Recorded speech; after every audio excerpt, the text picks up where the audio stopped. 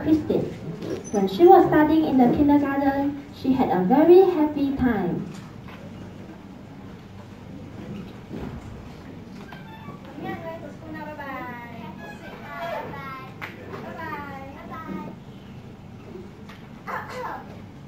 There's a fish everywhere in the corridor bed.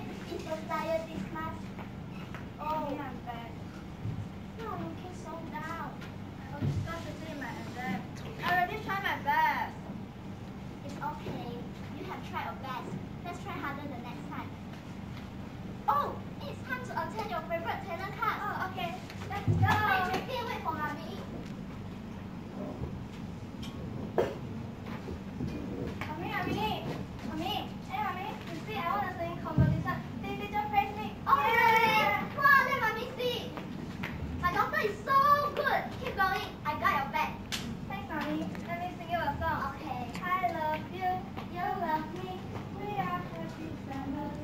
Years later, Christine was primary 6.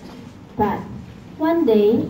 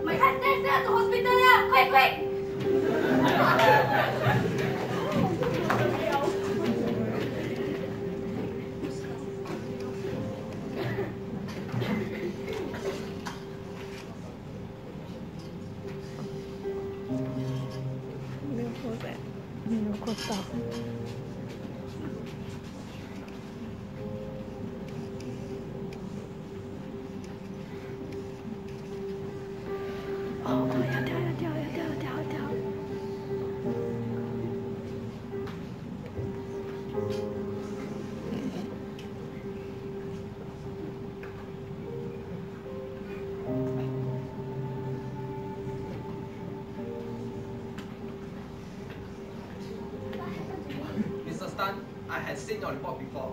You are having head anxious and dizziness these few years. We suspect you suffer from a rare disease.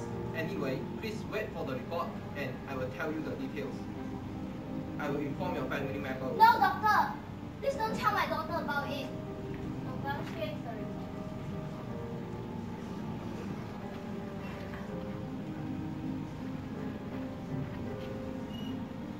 Mr. Sun, I'm sorry to inform you that you are diagnosed cavernous angioma.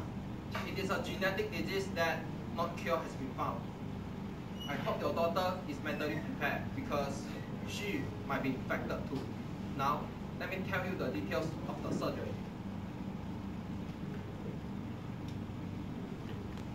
More stable. How long can I live? It is unpredictable. Some live for 5 years, some live for 10 years, and still under control by medicine. But many of them die. I recommend you to undergo the surgery.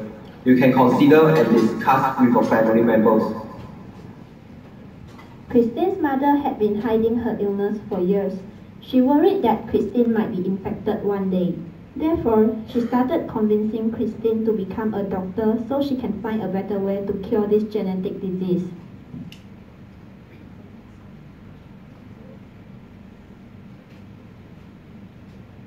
Where's the results here?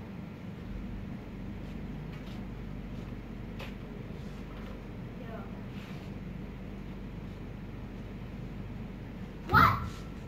What did you get at first? You're going to be a doctor, but you failed your science. So how are you going to get a place in a popular college? Mom, this is not what I want. 3 years ago, you forced me to study in the science class, and I don't want to be a doctor. My ambition is to be an actress. I did all this for your own good. Think about it. How can an actress survive? Being a doctor is a whole lot better. Don't you know what I'm trying to tell you? I was in high school. I have no freedom. I have to attend all the stupid tuition classes from Monday to Sunday. I have no time for myself. Mom, I love singing. I love dancing. I love to be on stage. I missed so many chances to perform on stage because of you.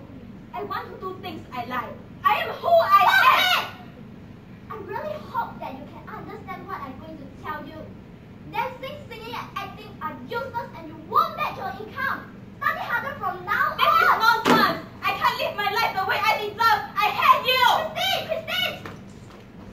and sent to the hospital.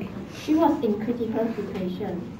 Meanwhile, Christine was with her friend. Ignore all the calls and messages about her mother's emergency. Something you should go and love yourself. That is awesome! I'm so happy to be free again. Don't you have tuition today? Ivy, I'm so sick of it.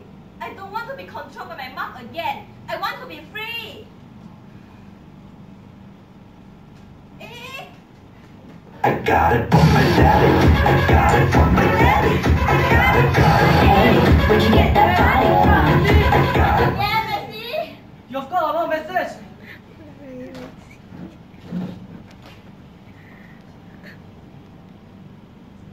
Oh, my mom just passed out at home again. Now she is in hospital. Well, she used to be like that. You know, low blood sugar. Are you sure she'll be okay? I think you should go back now. Don't you worry about mom. She raised you up, but you treat her like this. Messi, you. Okay, okay. All right, I will go back.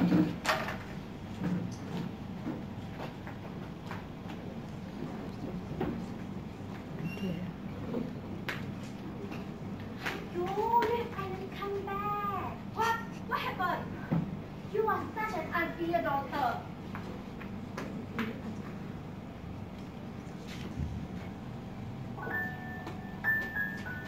Mom! Wake up! Mom! Mom!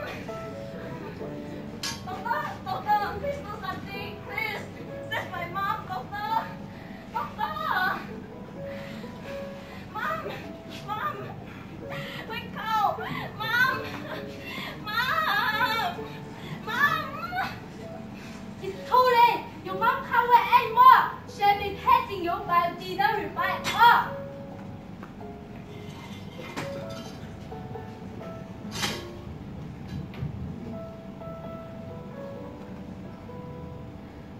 Christine, sorry for making your life unhappy. Mommy has a secret to tell. 6 years ago, I was diagnosed a rare genetic disease. I worried that you will also suffer in pain like me. I love you, and I wish that you can be a good doctor one day and discover the cure to treat it. And you can also have a stable job that ensures a better life, even without me. I never thought that everything I did would make you hate me. I've been waiting for you here, just to tell you, I love you. I really love you, my dear.